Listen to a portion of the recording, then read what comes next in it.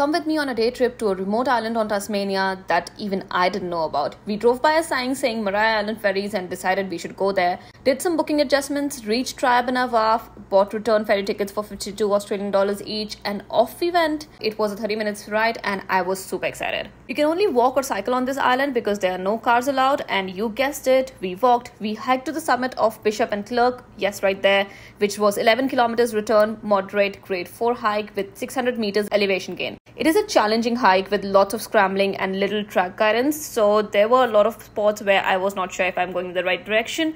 There were also a lot of lizards here and it was hot. My boyfriend hated me at this point, but once we reached the top, the views were insane. It took us 3 hours to hike up, so we spent 30 minutes here, had some snacks, and then got back down in another 2.5 hours.